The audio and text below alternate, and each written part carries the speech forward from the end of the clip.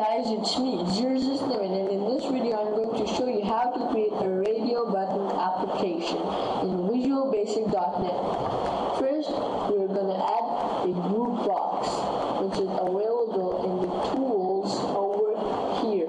I'm using a rad group box, but you can use a simple group box, which is available in the toolbox, which is always given in this group boxes, and I'm using the rad group box, which is here. 1 minute, I'll show you the rad group box. Here it is. This is the rad group box which I'm using here.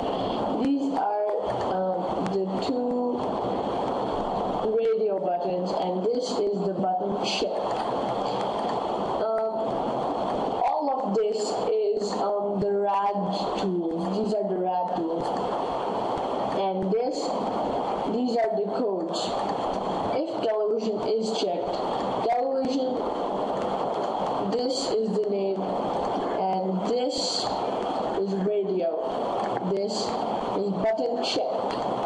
So we double click on button check if television is checked.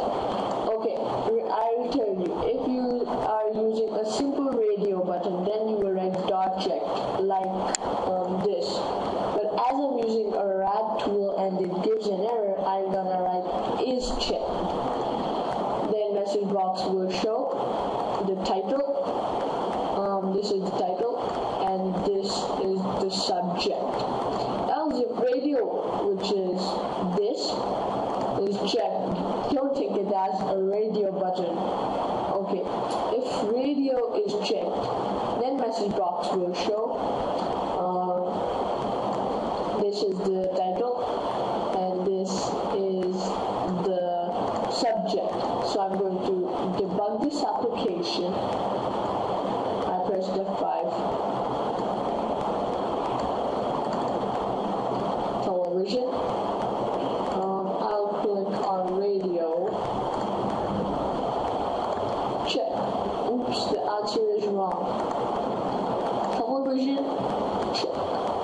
The answer is correct. Thank you guys. Please comment, rate, and subscribe my video.